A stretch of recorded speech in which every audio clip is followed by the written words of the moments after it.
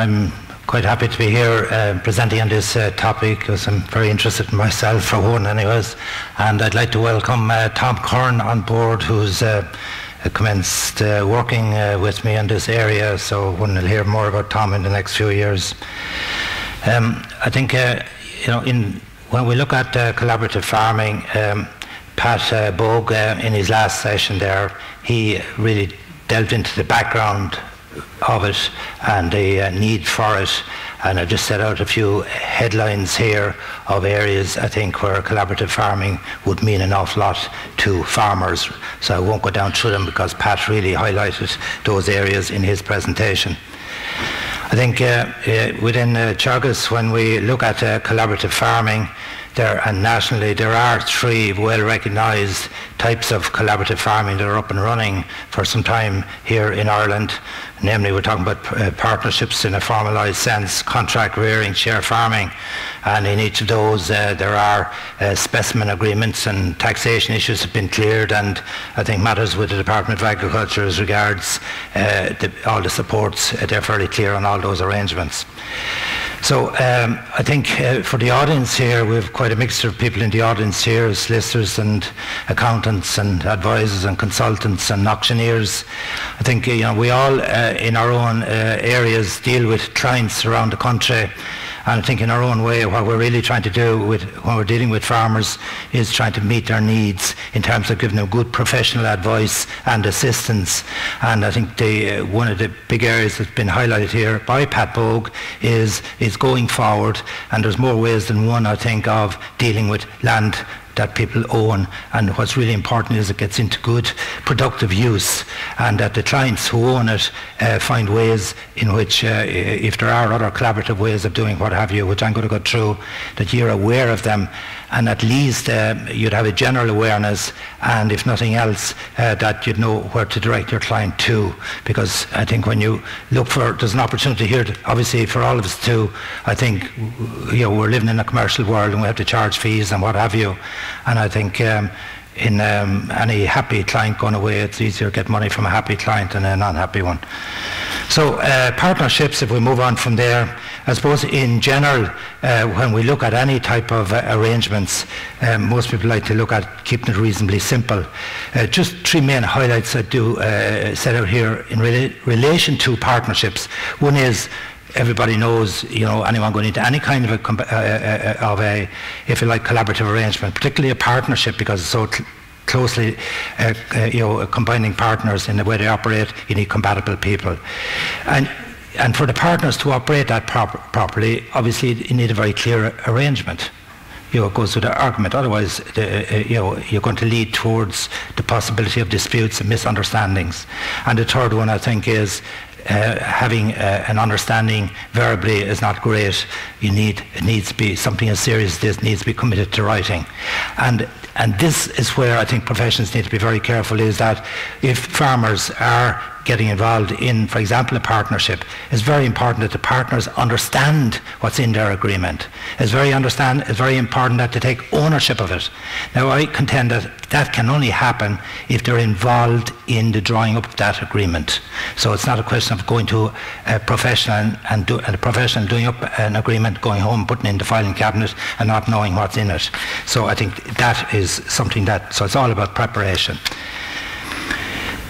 In a partnership, I think it's a business. Farming, I suppose, as a business, it's different to other types of businesses, isn't it? And when you look at farming, look at the assets involved. There's land, there's buildings, livestock, machinery, and so on, right?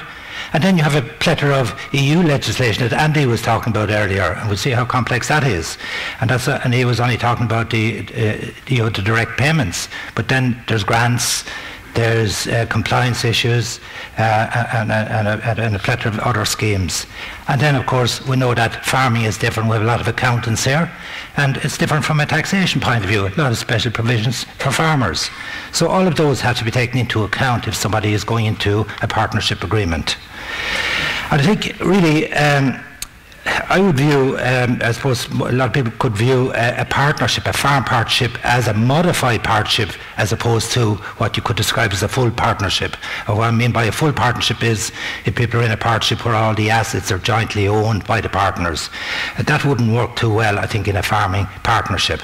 Because in a farming partnership, if you look at the assets, the normal setup for most people who go into farming partnership is, as many of you would be aware, is that many of the assets are kept in the individual ownership of the partners. And namely, I'm talking about land, the buildings that are brought into the partnership, entitlements and quota. If you think of all of those as assets, they would normally be kept in the individual ownership of the partners. So if the partnership terminates, there's no discussion about those assets. However, because it's an operating business, some assets would need to be owned by the partnership, and normally you're talking about the livestock and machinery and working capital. And as anyone who has any, I suppose, exposure to setting up partnerships or helping people, the livestock and machinery is really they're the assets that the partners will invest in the partnership. It's the equity that people put in. And really with that, it's really important, I think, in setting up the partnership, because there's really a couple of professions really come into this. There's obviously the advisory, there's the accounting, and there's the legal. And this is the accounting side of it, isn't it? About what assets are brought in, what value is put on those assets, and that there's a proper capital account kept in the partnership. Because the day the partnership is set up really is the day it's decided how you're going to terminate it. And if it's set up properly, then and the accounts properly signed off every year, it becomes a lot easier to terminate any partnership. So I was just talking about partnerships in general there, but we do have what was introduced there about 10 years ago, registered partnerships in Ireland. They're called milk production partnerships. Now that name will be changing in the near future, because the whole partnership, registered partnerships, the intention is that they're going to be expanded into non-dairying areas also, so that non-dairy farmers will be able to do registered partnerships. The number of these registered partnerships called milk production partnerships at the moment are on the register, 664 as I speak, around the country. You have a map there of distribution, and of course you see they're more densely populated in the southern counties, because it has to do with dairying as much as anything else. And you might say, what is a milk production partnership, an MPP? It has to be on a register. That register is currently maintained by Teagasc. I manage that register as part of my work. And for a partnership to be recognised milk production partnership, it has to hold a certificate of registration, and that's the ticket that is, and anyone who's dealing with it in any section of the Department of Agriculture or anywhere else where it's relevant, they will look for a copy of that certificate. So that distinguishes these partnerships that come up to a certain standard. There's not just any partnership. Now, you wonder why people go into partnerships. There's obviously a lot of potential personal benefits, and I'll deal with that in a minute, between the partners themselves. But outside the partnership, there are benefits coming. And if you look at the various EU department schemes, REPS and EOS schemes, where you get individual farmers in the partnership, they're each recognised as individuals, and you can get a multiple of the payments. Dairy Equipment Scheme grants, there's up to 3 times the grant can be claimed for eligible partners in the partnership, access to milk quota, individually treatment, and so on. I'll keep moving on this. On taxation, with accountants here, there are special provisions here also for the registered partnerships under taxation. For example, income averaging. Normally in a partnership, if a farmer's on income averaging and as an individual sole trader and go into partnership, they have to cease income averaging. There's a provision in the Finance Act there brought in for the milk production partnerships. Stock relief, and you'll hear that in the next session, there's a provision brought in there for enhanced stock relief for people who are in a registered partnership. As regards the revenue commissioners, for example, say capital allowances, buildings. Farmer brings buildings into the partnership. I said earlier, the buildings, when you're setting up a partnership, the buildings normally wouldn't be owned by the partnership, they're individually owned, but it's the partnership that's trading. So if there's outstanding capital allowances on the buildings, the revenue will allow the unused capital allowances to be used by that partner in the partnership. They're not lost. Likewise, there's provisions there for expenses raised by an individual partner by virtue of the fact that they're farming. Capital gains tax, there's a provision under capital gains tax there where it's joint ownership of land. Under other taxes there, they say capital acquisition tax and stamp duty. If someone's in a partnership, they're treated by revenue as farming, so they have all the provisions there and they qualify for all the provisions. VAT, there's a special provision for the milk production partnerships, whereby if a farmer was farming, registered for VAT before going into the partnership, on entering the partnership, they don't have to discontinue, deregister for VAT, right? So the revenue have always been very much on board for the registered partnerships, and that's obviously going to continue into the future. Just to put a face on some of these partnerships. Well, this case here, it's 4 family members in a partnership. There's Stephen and Ivan, 2 sons, Winston the father, and Ina the wife. She wasn't here for the picture. It's a family partnership down near Mitchelstown. I'm just putting this up here as a sample, right? This partnership, 4 partners, as I said, 2 parents, 2 sons. There's 2 farms involved. One of the sons owns a farm, the parents own a farm, second son owns some land but was never set up separately as a farmer. In total they own 152 hectares, 220 cows, and they're producing 1.5 million litres of milk, and they divide the profits on an equal basis. You might ask, why did they set up the partnership, or why are they in the partnership? Well, what they would certainly say to you is that by operating together as a family, they're paying no labour, they're all involved in it, and they're growing the business together, and growing it they are. For example, just a picture there of the buildings. The top building there, that houses all the cows, to 20 cows. It includes a milking parlour. The bottom pictures there gives an inside view. That's really set up to run. It's a big operation. They're making good money, obviously, and they're growing the business together rather than doing it separately. And in the running of the business together, like the way it happens in practice here, just a few snippets out of it, I was out with him there a few weeks ago, each partner is responsible for his own chores. So it's like they're running as a business, the responsibilities are divided up. Like the typical morning there at the moment, because they do autumn calving, for example, is they're up there, they have the cows in milking at 7 o'clock in the morning. They're finished their milking, 1.5 hours, wash up and all, and they're in for a breakfast at 8:30. And the breakfast it's a working breakfast, as they would describe it to me, where they would discuss the day's chores ahead, plan ahead what they're going to do, and sometimes, in fact, it could become extended depending on the situation. And just then, you have individual responsibilities where each partner, for example, Ivan, one of the sons, handles all the management records, his financial records. He's good at that. Stephen, the other son, he looks after the animal registrations for the department, breeding records, vaccines, etc. And then, as regards a lot of the practical stuff at farm level, that can be interchangeable. So, moving on, just a couple of quotes. As I was talking to him, I went out to take a couple of photographs, and I thought it worthwhile taking out a few quotes, and they just came out of it. Farming can be lonesome life, it's hell on your own. I've heard that so often from dairy farmers, because it's 24/7, isn't it? Stephen, one of the sons, wouldn't have had time to socialise if he wasn't in a partnership. His girl lives, I think, about 100 miles away, but he seems to get a good bit of time to go there, right?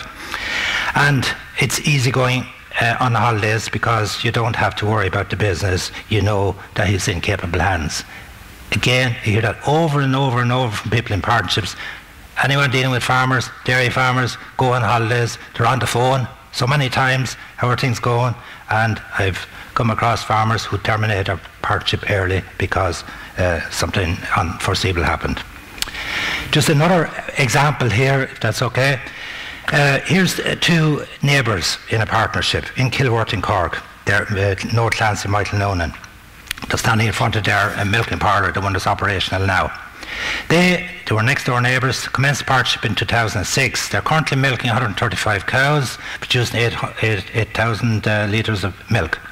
Cows are kept on a combined 69-acre block of land around the parlour. Some of that land is separately owned by the partners, because their next door neighbours are able to join it like that. They also have some out farms where they keep other animals. Both are working full time. Both are married with families. One of them has family school-going kids. The other has some in university and qualified.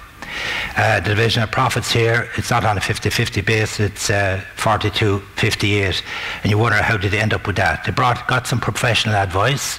They talked to their consultant, and their solicitor was involved, and their accountant as well. But they ended up with that, with outside help in working it out on the basis of what assets each of them brought towards the arrangement. It took a little bit of working through, but you know, usually you won't end up with a 50-50 in a family or in a neighbouring situation. I asked at the end, before I left them, I said, what's your plans for the future? Like, you're doing 135 cows. And both of them looked at me and said, well, we don't plan on really getting at any more cows. Lifestyle is what we're after in this partnership. You know, we're making good money. That's what they said back to me. Well, when I teased them out a little bit more, they said it might increase by up to 45, 50 cows, but they would concentrate on maybe better milk yields and better quality milk and stuff like that to increase their profits there. So this partnership is about lifestyle. It's the big driver of this partnership. And as an example of that, say during calving time, which is January to March, it's a 24/7 job there. They, during that period, no time off, no weekends off, all hands on deck. They employ no labour, right?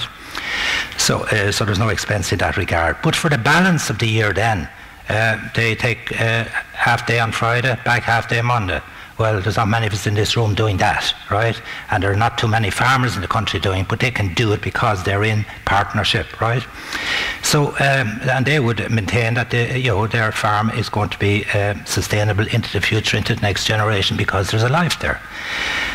They set out, just for a practical point of view, set out their divide their day-to-day responsibilities, and that is set out in a non-farm agreement. That makes it very clear, and they revisit that every so often and amend the situation there. The last slide I have on them here, and there's a couple of messages on this slide here I'd like you to take from it. On the left-hand side of this slide, you see office there. That's absolutely fundamental in a partnership, and particularly a non-family partnership, where one divides family life from the business, right? And sometimes we think of family businesses can be troublesome, right? And that is because everything can get intertwined with family life. But if you separate them, and this is so fundamental here, and part of it would be is that the office would never be in someone's house. You keep it outside. You do the business outside the personal places of living and so on. On the right-hand side here, the two top photographs there, it just demonstrates that when two people set up a partnership, you have to make some changes at farm level. At the top one there, the two lads, Michael and Noel, they are walking on the farm roadway. That's a piece of extra roadway to put in to link their two farms, to link the existing roadways. And they would have had to change paddocks. The middle photograph there on the right, it's about it's the parlour where they milk the cows. Now, before the start of the partnership, it's Michael Noonan's parlour, right? And that parlour there, it was a 10-unit parlour. Now they had a much bigger herd of cows and put all the cows together. So what they did was they cannibalised Noel's parlour, put in 4 units here at a small cost, brought up to 14 units. In fact, they're bringing up to 16 units now. So that's the practicalities of the kind of things you people do, I suppose, going into a partnership. And of course, the bottom photograph there speaks for itself, doesn't it? It's about family life. Just a different type of arrangement here, contract rearing, and this is something we see a great potential for in the country and growth, especially in the whole expansion of dairy farming. And really, it's a contract, a simple contract from a legal point of view, obviously, so that when the owner here would refer to a dairy farmer and the contract rearer to someone who'd rear their replacement animals and rear them up to 2 years of age at the point of coming down, calving down. And this type of arrangement is a simple contract, but you'd say, any of these arrangements obviously will only work if they're win-win situations. So in this one here, the dairy farmer, what's in it for the dairy farmer? A release of land for dairy production. Remember the issues that Pat was bringing up about farm size and all that kind of thing? It frees up labour to specialise more in dairy, because if you rationalise any business and can streamline work, there's savings there, and that's what you're doing here.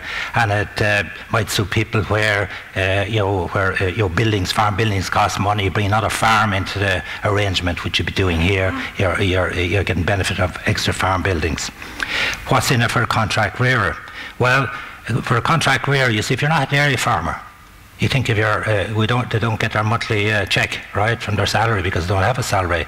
So instead of doing beef, for example, a farmer, if he's doing rearing replacements, he's insured of a monthly check from the dairy farmer, a payment from the dairy farmer for the work done, and that's the way it works. Risk associated with fluctuation of prices is eliminated as well. No money tied up in livestock. Like, we're all dealing with farmers here. Sometimes someone inherits land, and Pat gave an example, I think earlier too, of someone who maybe inherits land. No money, can't get money from the bank. What's he going to do with the land? What good is 100 acres if you can't finance the development of it and the running of it and make something useful? So this could be a solution as an example there where someone has the skills.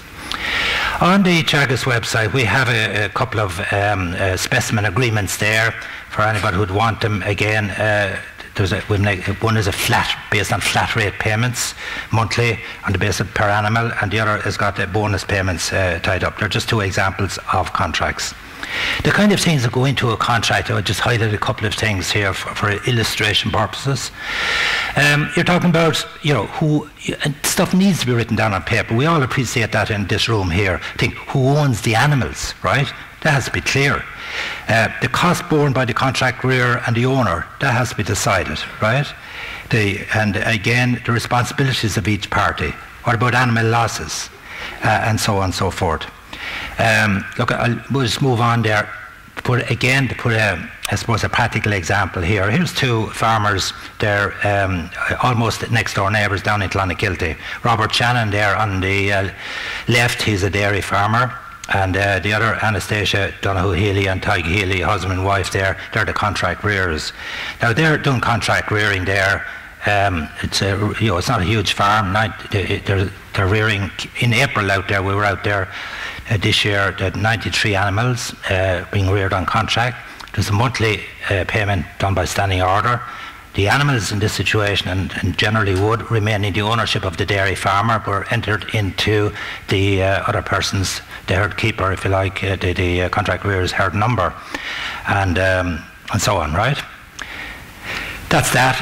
In that situation, the farmer, the contract rearer, has outside interests as well, so it's not the only source of income into the farm, but making really good use of the land and to the benefit of all. Just a different example here, and it's just an unusual one. It's someone near Mitcheltown, Michael Barry. He's actually doing contract rearing for 4 people. Now, that potentially opens up issues of disease and stuff like that, risk, but it so happens his land is just, in different places, right? He has out farms, and it's generally the good advice to be someone in that type of arrangement that only be rearing for one person, and it's the simple way of doing it. That's slightly more complicated, but all the people here seem to be involved, and they're doing it for the last 5 years, so nothing happened yet. If I go on to the third type of arrangement here, if that's okay, are we doing okay time-wise, yeah? Okay, share farming. Share farming, I suppose it's a relatively new concept here in Ireland. I think if we look abroad, it's been practiced very widely in New Zealand, called share milking, to do it, share milking. It would be used, I think, traditionally very much so as share cropping in places like the US and Australia and South Africa and places like that, right? Fundamentally, there is no legislation, obviously, to cover share farming here. It's not like partnership. You have in partnership legislation there, right? At least the Partnership Act and other EU legislation under the milk quota regulations at the moment. Now, for share farming, it needs to be done out very clearly in a contract, right? And there is a specimen agreement on the Teagasc website again. But fundamentally what it is really 2 people who are farming on the same area of land, right? And it's set out and done in such a way that what the individuals divide is the produce. So if you take an example of, you have 50 acres there and they're growing barley on it. The produce from that, which is the barley and the straw, that's divided on some agreed base between the parties. And each party would also cover certain costs, individual costs, in such a way that each person has a certain stream of income and certain individual costs, and each separately work out their own profit, right? That's how it differs from a partnership. It's a partnership to be all one business, one set of accounts, and one profit. You divide the profit. So obviously, in the setting up of share farming, is fundamentally set up properly and managed properly, so that people wouldn't inadvertently end up in a partnership, right? So to give you an example here, 40 hectares land, right? Spring barley is growing on it. You have the landowner. Now this landowner, he draws his single payments and reps. He owns those. He takes responsibility. He draws from the department, fills in, and so on. He, by agreement, let's say, covers 100% of the seed and fertilizer costs, and he keeps 50% of he covers 50% of the other inputs, the other costs, like what would you call it, sprays and stuff like that, right? Now, the share farmer, he's the person who'll come in and do the work. He provides the labour, the machinery. He's really good equipment, this guy. He's a bigger operator. He provides the labour and, of course, expertise, right? Maybe the landowner mightn't have had as good of expertise, so that's a plus here. And, of course, he covers the other 50% of the input costs, apart from machinery. On the output side, the landowner, let's look at the landowner. The landowner, let's say he keeps all his single farm payment, but in the agreement he decides to share half the rep's payment here, right? So he gives half it to the other guy, right, to the share farmer, that's in the agreement, and he keeps 100% of the straw, right? The share farmer obviously then ends up with half the reps, which is shared with the other guy, and has the other portion of the grain. So if you like, you see on each side here, under the share farmer, his own set of incomes here, is that right? And own set of costs, individually work out his own profit, likewise with the other person. Now that's recognised by the revenue. It's and it's very clear if it's set out as to how it operates. What's in this, you might say, for the landowner? Well, it certainly retains individual status as a farmer, both under the Department of Agriculture and under revenue rules, okay? The on-farm benefits is the ones that farmers would really see. It gives access here to the landowner to improve management, leading to better margins. So, if better, if he's going in arrangement with someone who's very good. Reduce investment costs in machinery. It may well be, in this case here, if there's 40 hectares of barley, there wouldn't be much scope there to be investing much in machinery, wouldn't that be right? And it frees up time if that's what that landowner wanted. What's in it for the share farmer? Well, increased scale of operation. Certainly, by getting involved in these arrangements, it will certainly justify the investment in machinery by having a bigger scale. Sharing of risk. Rather than going down a route of taking land on Conacre, this arrangement allows the sharing of risk rather than paying a big price for Conacre and taking all the risk. And there's a ladder of entry for new entrants, of course. Important principles, and these ones, both from a legal and accounting point of view, is important to take note of. In share farming, you cannot have rent paid or fixed payments for the land, right? Otherwise it would be construed as a rental arrangement. Each can sell their produce as they feel fit, right? Now, it's possible to make an arrangement with them where one person would sell the other person's produce on their behalf and just refund them the money. Each is responsible for their own costs. So they're really operating as sole traders, as separate individuals, and each work out their own profit, fundamental. And to facilitate that to work, and this is really important, and if you're dealing with farmers to get the right message, you don't go there with joint bank accounts at all, or you don't go there with joint merchant accounts, because then you could be moving in the direction of partnerships, okay? Keep everything separate, and it's important that the partners see themselves as business equals, right? How is one of these share farming set up, right? Well, fundamentally, I suppose each party, they'll need to you work out a budget, see what kind of a crop or what they're going to produce or whatever, and how long it'll last for. There's a calculator then on the Teagasc website, for example, of working out what the margin of a crop would be and how to share, if they share the produce in a certain portion and they share the cost in a certain portion, then you end up with a certain margin for each person. And that's to facilitate people to put their agreement together. Obviously, each person will have individual responsibilities. It's important that all of that is tied up in a proper legal agreement and they implement it according to the agreement. And then there shouldn't be any, because as far as the revenue is concerned, and my understanding on the Department of Agriculture as far as they're concerned, if it is implemented as in the specimen agreement is on the Teagasc website, well, that's acceptable, okay? Okay, just put the last picture I have here of people in these arrangements. Here's two farmers here. Liam Halpenny is a share farmer with William Carey. They're in County Louth, right? He's the landowner. In their arrangement, William Carey there, he owns 35 hectares. That's all of his land. That's in share farming. And the reasons why he gave for going into the share farming are his own machinery had clapped out, poor machinery, right? So his options were get contractors in, do the job, or get into share farming. By getting into share farming, the other guy had ownership in there in terms of interest in having a good crop.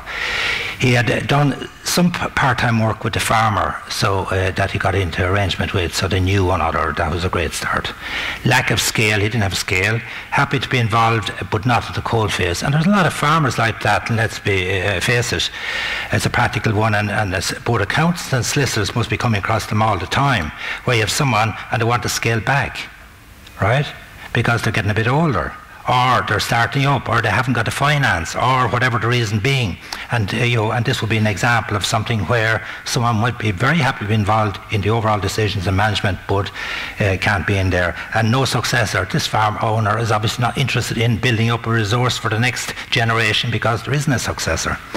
And the other person then, Liam Halpenny here, the share farmer, he's farming a total of 200 hectares of his own, tillage farmer. He's in 3 share farming arrangements, and the total area under share farming is 60. The reasons he gave were scale, more scale. It's important going forward. We have a problem here with land structure ownership. Scale is an issue there as a way of growing his business. Get rid of the uncertainty of Conacre. Conacre is the greatest curse ever. Everybody says it. And he can spend money on improving soil fertility, and that's back to the Conacre one again. For anyone who's producing anything on land, if you only have it for a year and you don't know where it goes the next year, it takes 5 years to build up full, proper fertility with lime and phosphorus and so on. So you're talking about overall, if people are in Conacre situation, you're really talking about land, as we know, that's underproductive. We're nearly there, Mr. Chairman. I think aids to developing any of those agreements, and we're all in the business of trying to help farmers. Their specimens agreements are on the Teagasc website, right? There's calculators there to help in even working out the details there for anyone who's assisting at that level. And there's information and guides there, and there's clearly tax publications there, and tax is important again, and I think we have really good clarity on the whole tax end of it. So I think farmers going into those arrangements, if they want to go into them, and if you're leading them into it, I think you can put a lot of stuff in front of them with certainty. That is, if the 2 people or 3 people are right who go into the arrangement. And my very last slide here, I think, is like in the room here, we're all dealing with farmers, as I said, at the commencement of this, and I think our job is to try and help them, try and assist them, put ideas in front of them. And very often, in my experience, people who pick up, and even myself in my own life, to someone who planted an idea in my mind because they knew me well or something, and I followed up on it, and it ended up being fantastic. So really, I think try and be conscious of planting good ideas in people's minds that might help them and give them to think about it and maybe get them educated in it. And I think it's important, I think, that as professionals we do that. So with that, thank you very much, Mr. Chairman.